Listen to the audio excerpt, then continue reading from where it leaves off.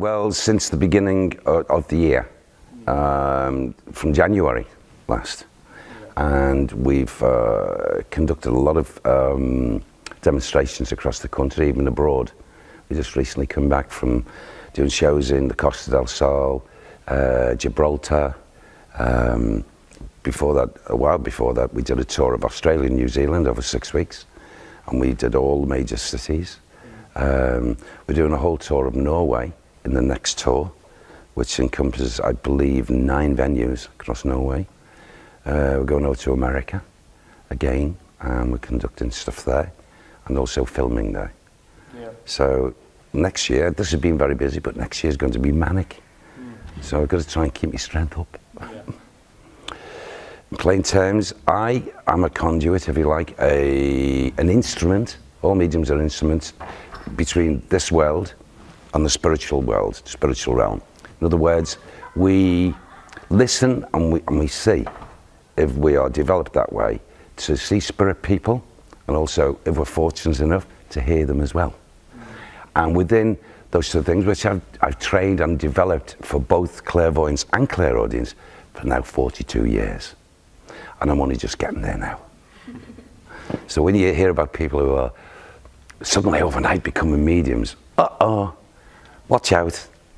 And you get a lot of this. These sorts of things happen on, since the people have got the World Wide Web and stuff like that, and people overnight, could be a plumber yesterday, hey, I'm an international medium today. You got to watch out for that. And this is where we get the word when people honestly test, not so much mediumship, but test the validity of the person who's purporting to be a medium. So I'd always say, you know, if a person wants to go and have a sitting with a medium who's developed, trained, and has walked the walk over the years through experience, then they're likely to get the truth of a link, but not with the lesser. It wouldn't even be hit and miss. A lot of it would be coming from the brain. That's why a lot of people are disappointed if they go to a supposedly medium and they get a load of nonsense. It's no wonder that leaves a stain. But then again, I've always said, in every walk of life, there's charlatanism, or doctorate, priesthood, dentists. You got good, bad, and everything, haven't you? So they tailor us because we think, you know, this whole saying that's been going on for nearly 50 years with me. Well, you know, if you've got these gifts, you should be giving these gifts out free, and people say, I say, yeah, okay, you're interviewing me. Can I ask you a question? This is the interviewer. Can I ask you a question? Of course. You get a salary per year? Yes. Now, I'm not going to ask you. It'd be so naughty to ask you how much you earn. But if you were to go and train and develop into what you are now, and your governors, your bosses said, you're going to work for free because this is your vocation. Who's going to look after your family? You married man? Yes. Have you got children? Yeah. Who's going to pay for the schooling? Who's going to pay for the house? If you've got a mortgage? Who's going to pay for, put food on the tables? Who's going to look after the medical care? Medium's no different than anyone else. So when I hear those stories and I get interviewed all over the world, that's what I say. If you conduct and you commit yourself, as I have done over the years, I've got to be earning enough money to look after my family. My children, my grown children now, and my grandchildren, my lovely wife, my animals that I've got, they've got to be fed. So all this nonsense, you should do it free. Oh, come on, be in the real world, will you? Well, I'm hoping, and that's all we can do. We can't command spirit, we can't demand them. But generally, if it's conducted properly, we do manage to get loved ones coming across the veil for the evening for some of these lovely people out here. And hopefully it will be, there's an amazing amount of things that happen in a demonstration. I find that a lot of people, when I speak, I always speak to people after the show, always, and get their views. Have they enjoyed it? That's the people who've maybe got a connection on the night, even people who haven't. And if I hear from the people who haven't, they still enjoyed the night thoroughly, and they got something from it. Wow, I'm working. The people who do, wonderful. Some of the things they say, you've closed this for me. I've had this problem with the worry of an individual for 12 years. You closed it for me tonight. Now I can live on. There are people who come here probably who have got ailments. I always ask for healing, for people to go to people while they're here, to give them improvement, and it works. There's so many things happen on an evening because the lovely people tell you so.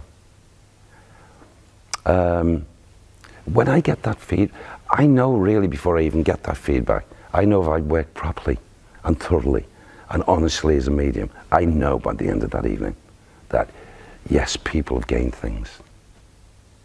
And some people gain so many things. You can imagine if a lovely lady sitting here, maybe her son, just an example, lost his life in a tragic circumstance, and not so long back. The hurt, there's no healing going on there for that poor lady. If that son can come through, use me as a conduit to say, Mum, I'm fine, I'm with Grandma or Grandad, and name them and the family members. That gives this extra strength. And also if the son say, you haven't lost me, Mum. I'm around you a lot. Haven't you noticed so-and-so in the home at times? And the lady will answer, yes. Well, that was me. Because you can't see me. You can't hear me. It doesn't mean to say I'm not there.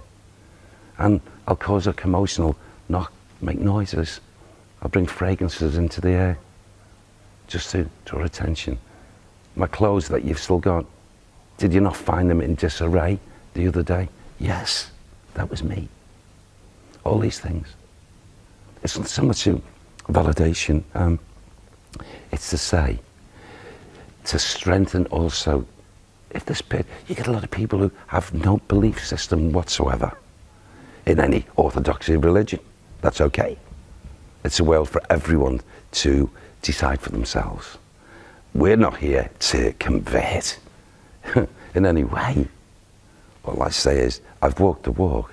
It's been proven to me, and in my family before me, my grandmother and her mother.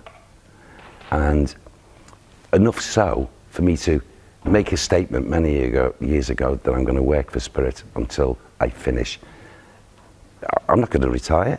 I'm retirement age now. Oh, I've got plenty of years to walk the walk yet, because I want to still conduct with conviction, passion and compassion. Well, I sit in the quiet in the dressing room, make sure no one's there with me, and I just go into what we call a slight meditative period of time. I drop the thoughts.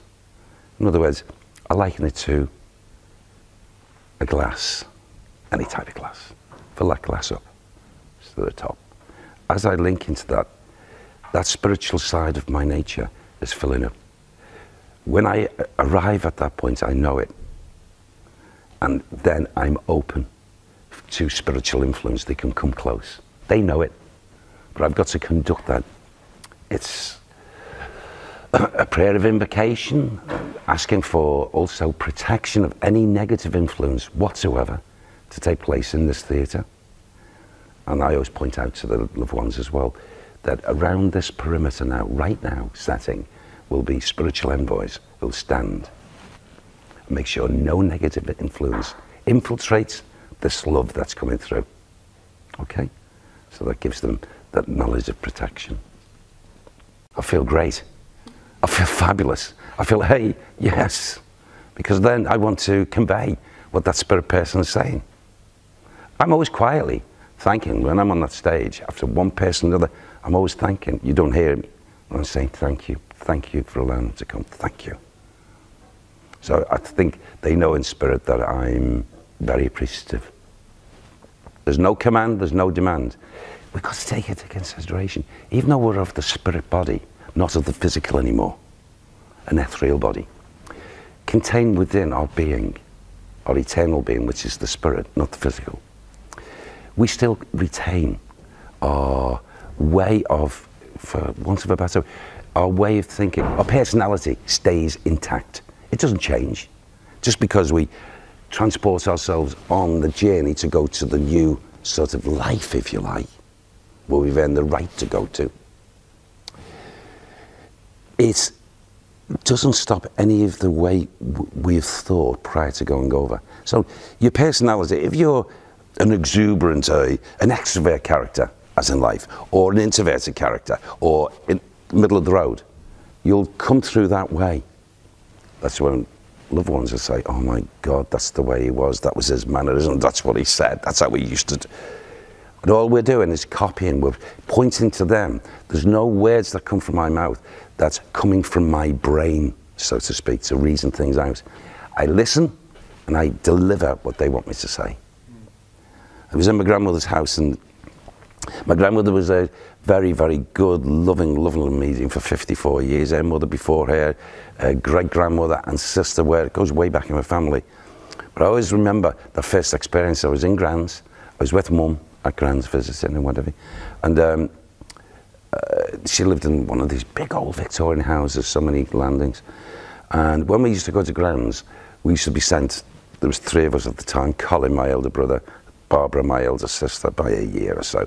We used to be sent right to the top, to the attic, that had been changed and like a playroom for us until we got called, because when we used to go down, we'd have dinner there, or evening meal. And so the kids would be thrown up there, we'd play, and then we'd get called to come down. We got the call from grandmother, Colin being the eldest, down the stairs first, the 3 or 4 landings. Barbara after me being the youngest, I was the last one to get to the last level, landing they call them. And I heard this door, bang on a door, and a shuffling, and I turned and I froze. And there was a man standing in the doorway. I could see him as clearly as I can see you now in the physical. I saw the clothes he was wearing, and I froze. Because I suppose the age I was, I couldn't determine whether physical, spiritual, all I knew that there was a strange man in front of me. What was going through my mind was, how can this man come into my Gran's house? Has he got a key? He's a stranger. And I wanted to run down to tell Gran and Mum, but I was just transfixed. I was frightened. And the next thing, it was like, he spoke, he said 2 things to me, but he mentioned a name called Richard. Go and tell Grandma Richard. So I ran down the stairs. Mum and Grandma were in the kitchen area preparing the food, and I'm trying to tell them there's a strange man upstairs in the bedroom, and Gran just put everything down, and she must have thought, he's seen someone. Can you explain, son, what this... Better still, she said, you come in. So we went into the room where the table was set, where we were going to have our meal. And she said, you sit down there. She goes to the old cupboard, brings this old round tin box with a lid on it, which I'd never seen before, and emptied the contents onto the tablecloth. And she said, have a look. And all that you could see was images, people of head and shoulders, fully, you know, full photographs. Tell me if you can see the man. And very briefly, I saw the man in 3 photographs. What would you believe in? In the 3-piece suit I saw him there, like a charcoal grey. And Gran looked at them, well, I watched the 2 of them looking at each other and said, don't you worry, this is Gran's word at the time, because I suppose she took into consideration I was only a child, and I couldn't understand this business of, she couldn't tell me at that age, this was a ghost, a spirit person. Not only a spirit person, but a person who was belonging to our family. And what I'd seen, who I'd seen, was my grandfather, Richard, who gave me the name, who passed over 2.5 years before I was born. Didn't know anything about him as a kid. So Gran knew then I was the next one taken after her. I had the gifts, not Barb, not Colin. So I was taken under their wing from there on in. In fact, I used to stay after finishing school on a Friday. Every Friday night, Gran would collect me. And it was a distance, about 11-mile difference to where we lived at the time. And I used to go and stay with Gran. And I've had experiences like she'd openly say, did you experience anything last night? I say, yeah. So she helped me. And then when I was at the time she knew, she sat me down and explained to me the whole process, why this was happening. After the reaction, a couple of years later, I openly said to my Gran, in honesty, I don't want to be like you, Gran. I don't want to see ghosts. I don't want to see spooks. I don't want to see spirits. What I had in my mind as by then a 9-year-old boy, I was sport. I love sport. And all I wanted to be was a footballer. That was my dream. And she said, I always remember that, you will be a footballer, but eventually you will pick up what I've left off. I said, okay. Well, she pointed it all out that I'd play or be selected by a side who were in red and white. And I signed for Liverpool Football Club as a 13-year-old schoolboy. And at 15, apprentice pro. And at 17, full-time pro. And I thought that was my career. Wasn't to be. I was okay.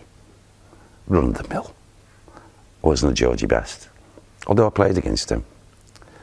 He kicked me. He sent me to hospital, studded my ankle, yeah. That was Georgie Best. Great player. He was too fast. He was too fast. I had to mark him like the wind. He'd jink in there and he'd jink in there and then come jump down on you. You go, oh God. But anyway, I'm going off the point. I forgot what I was going to say now. I was back immersed in football. So yeah, after a number of years playing football, I was still developing my gifts, still seeing spirit people. If I went into people's homes, could see someone, I'd tell them. A lot of people were appreciative of it. But I remember one time I told Emlyn Hughes, who was a Liverpool footballer, he'd become a very good friend of mine. He's since passed over, bless him. I told Emlyn at training one morning, it just came out to me. We were running around just warming up, and I said, Emlyn, have you got a car? And he said, no, I'm going for one tomorrow, a new one. I said, right. So I said, will it be a blue colour? And he said, yeah. Okay. Why? Now, Emlyn didn't know I was developing this. Emlyn knew me as a footballer. And up to that time, I'd never said anything to any of the staff, any of the first teamers, Ian St. John, all those people. And I said, just be careful when you pick the car up. And he said, why? And I said, because that road you're going to be driving on, that was my excuse, can be quite dangerous at times. So just be careful. You're weird, you, he said. And off we carried on training. Well, sure enough, the next day, him and Bob Paisley, who was the head coach, who later became manager, and a young coach called Ruben Bennett, Scotsman, they went with him to pick his car up. And they were driving back to the training ground, and an articulated lorry spun round at the set of lights and whacked him in the car, side on, over into the pavement and rolled him over. They were all okay. They had a couple of cuts, but they were. Now, I got into deep trouble there, because by the time they got back to the training ground, they told Bill Shankly, the great Bill Shankly, the manager, about what I'd said. So I'm training, warming up, and get called by Joe Fagan, who was assistant coach. The boss wants to see you in the pavilion. Come on, run to it. So, oh God, what's it? The boss want me? It didn't dawn on me what it was going to be. And I got, even though I'm what I am, I get in there and he's sitting at his big desk, and alongside him is Ruben Bennett there, and he's got Bob Paisley there and Emlyn there. Emlyn looking at me like this. So the boss said, because that's what we called him, right, son, broad Scotsman. Oh, son, he said, tell me what you've been saying to Emlyn yesterday. And I went, oh no. So I looked, I said, do you have an accent? And he went, immediately I said, it wasn't my fault. That's what I did in my defensive. It wasn't my fault. And I explained to the boss what it was. That I had the gifts, and I'd taken after my grandma, and I did see an accident, but I tried not to, you know. And he said, okay, all right. Well, let me tell you, he said, you are a Liverpool footballer, not, and that's what he called it, not one of these psychos, meaning a psychic. Liverpool footballer. Be proud of it. You're at the greatest club in the world. And if one day you want to play for the first team, that's what you are when you're here. And leave all that ooby-dooby stuff away from the training ground. And if you never see things with people, don't you tell them. I said, I promise I won't. And as a fact, I think I was crying. I was ashamed. I felt. Anyway, get back to, no, you stay, he said. Okay, Joe, Ruben and Bob Paisley, get back with the players, take them through the train. You stay here with me, young man, he said. So I thought, oh, no more. Anyway, the moment the men went, he said, come round here. He was acting like a father then. And I calmed down. He said, look, and he put us on. He said, look, you can't help doing what you're doing. Let me tell you, my wife, Nessie, comes from a family like you come from. Her mother was one of what you are, and her mother before. And Nessie used to say to me, it's real. Anyway, he said, like I asked you before, son, you're a footballer. You love being a footballer. I said, yeah, that's what I want. Okay, well, put that other stuff aside and concentrate on your training and playing for the greatest club. I said, I will, boss, I will, boss, I will. Anyway, he said, come here, and he hugged me. I thought, oh, yeah. So as I'm going out, he said, oh, back, son, back, Derek. He said, we're playing Everton a week Saturday. How are we going to get on? Fantastic man, an ambassador to football. And every player at Liverpool Football Club, right the way down from the first team players to the juniors, loved him. We loved him with a passion. And yeah, so that was my experience and my memories with the great Bill Shankly. Unlike live, I've enjoyed it. I've enjoyed the challenge. I didn't ever seek it out. These television people came to me, like radio. I wasn't interested in what I was doing my work. I developed also in spiritualist churches, so I used to do private readings for people, and I used to do that 7 days a week. That's how I suppose I earned my living, because I went full time. And yeah, I remember Granada, one of the head directors phoned our house. Well, how they got the number, I don't know, but my wife answered because I was in the car going to my office in Liverpool, because we'd moved to Southport, and it was about before 9 o'clock, about 8:30. Derek, you just had a call from Granada television, yeah. Why? Well, they want to speak to you about coming on one of their programs. Me? What for? Anyway, said, I'll give you your office number. I said, you're getting around 9 o'clock. Just answer your phone. I said I did, and she phoned about 9:05 and said to me, I want you to come in on a live 1 hour program where you'll sit with the presenter, Becky Wont, who turned out to be a lovely person, lovely soul. I worked with her for 5.5 years. That's a lovely soul. I was very fortunate. Anyway, I sat with her, and what did they want me to do? They wanted me to read tea leaves from a cup that Becky had been drinking from, and see what I could say. And I thought, I don't read tea leaves. My grandmother used to do that. I don't know how to do it. So they said to me on the phone, well, do what you do, but make out to the viewers that you're getting it from the cups. I said, okay, it's cheating that. No, it's not. You're still using your gifts if you've got gifts. I said, okay. I went along, and I remember being introduced to Becky. That was just shaking from here to there. I thought, I saw all these banker cameras, 5 of them, with cameramen, and I'm going, oh my God. And we had a small audience as well. So they brought the cup in, Becky did this, went through the motions, the tea leaves, and I just did what, I had to read up, would you believe? That's the truth of it. What you did to read tea leaves by another learned person on this.